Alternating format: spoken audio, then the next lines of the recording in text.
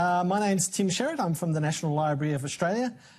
During the day, I'm the manager of Trove. At night time, I'm a historian and a hacker who loves nothing better than playing around with some lovely cultural heritage data. So, it's my job today to introduce you to Trove in a very whirlwind sort of way. And yes, as the rather familiar tagline suggests, Trove is bigger on the inside. And I'm sure you're going to find something in here which you didn't actually expect to find.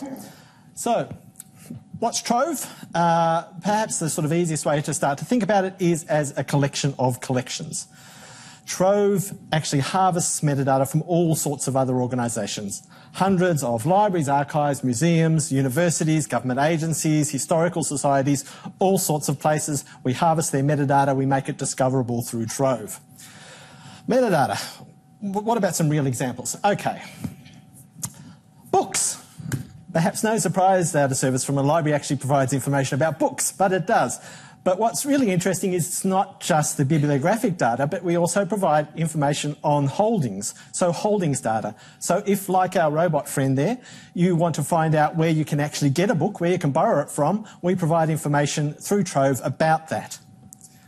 What else? Millions of images and objects. Like I said, drawn from all sorts of different organisations, different cultural heritage organisations, museums large and small, from the Museum of Victoria or the National Museum of Australia down to the Bega Valley Historical Society, which currently contributes 47 records to Trove. But it's not just about heritage materials, it's not just about the past. We also provide access to the latest research information. We harvest regularly all of the institutional repositories of Australian universities, so that includes the latest research publications, theses, anything else supporting research materials which they make available through their institutional repositories are all accessible through Trove. One thing that we're quite excited about at the moment is some new data we've brought in, which is a whole lot of details of programs from Radio National. So we're harvesting from their website, and currently we've got more than 200,000 records from Radio National accessible through Trove, and that covers about 80 programs, past and present. And as my robot friend there is saying, one of the things I'm most excited about is that that includes all of basically just about every segment broadcast from the flagship current affairs programs, AM, PM and The World Today since 1999. So that's a really rich record of our recent social and cultural history, and a great thing to play with. And a lot more. Solo publications from the 40s onwards, theatrical performances from a project called Offstage. We just brought in some legal opinions via the Attorney General's Department, legal opinions which were produced between 1901 and 1945, again all discoverable through Trove. And we also have user-generated content.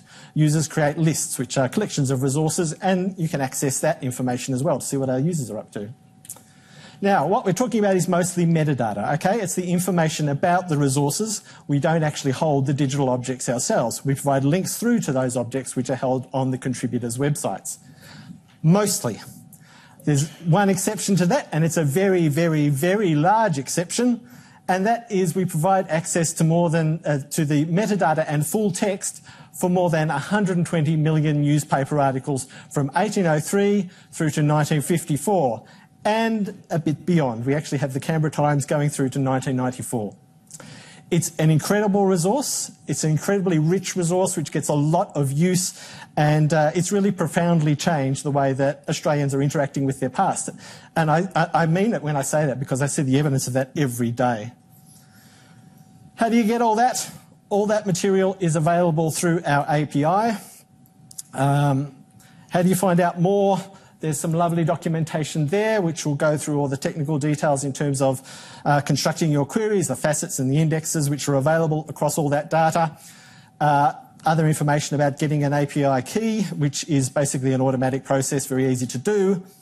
But if, like me, and you don't really want to read the documentation, you can actually jump in and start playing with some data. I created a little experimental API console which has some canned examples which you can click on and modify to see what sort of results you get back. So you can just dive in and start playing with some data and see what happens.